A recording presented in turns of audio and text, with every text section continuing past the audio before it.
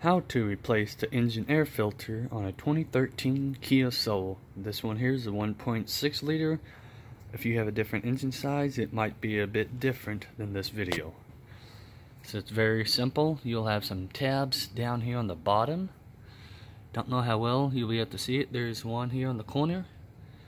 Then you'll have another one right where my fingertips at.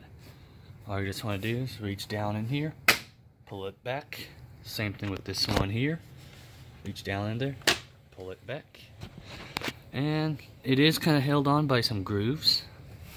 So what you want to do is kind of pull up then out, and you can access your filter that way. Now, depending if you want to take this whole piece off, there's a 10mm or a Phillips head screw here. You can loosen that up a bit, and you will be able to twist this part off. All you do, obviously reach in there, take the filter out. That's what mine looks like. I don't know how well you can see it. Let's compare it to a new one. There's my old one. Alright, here's the comparison. Old one versus new one. You can see a difference in it. Alright, now as you can tell, this is keyed, so it only goes in the box one way.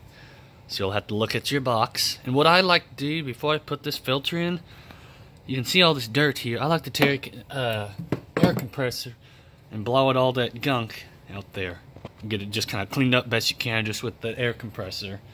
You don't have to if you don't want to. I've always liked to do it just to be on the safe side, just start fresh basically. So what you want to do, the ones with the fins, have that facing downward. So you want to push it in like so. It only goes in there one way, so it should sit in there nice and flush. Yep, just like so. Now you can put your everything back in place. Like I said, you do not have to take this completely off of the hose if you don't want to.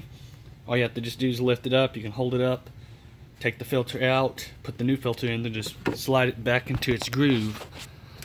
You want to make sure you got both of these tabs, this one here and that one there, inside the groove first before you're able to close it. So that's how you replace the cabin filter on a 2013 Kia Soul. Don't forget to also lock the filter.